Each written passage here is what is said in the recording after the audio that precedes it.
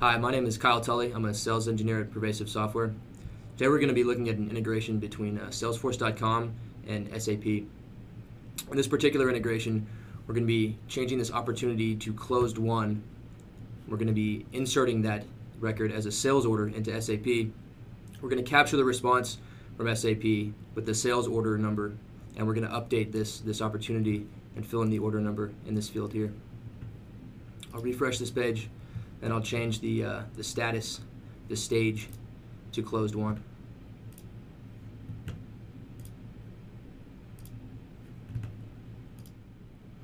What we're looking at here is the process that is actually initiating this integration.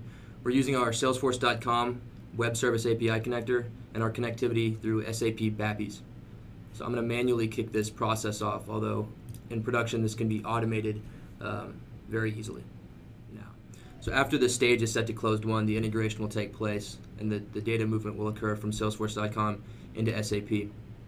Then the sales order unique ID number that's created in SAP is going to be captured from the BAPI response, and we're using that to update this record. So if I refresh my page now, our SAP order number should appear in this field here. And there it is. So I'm going to go ahead and take this order number and copy it. And I'm going to enter this into this SAP user interface, and we can see the order inside of SAP. Here we are in our SAP client. I'll go ahead and paste in the order number that I retrieved from the Salesforce.com opportunity. I'll execute the search.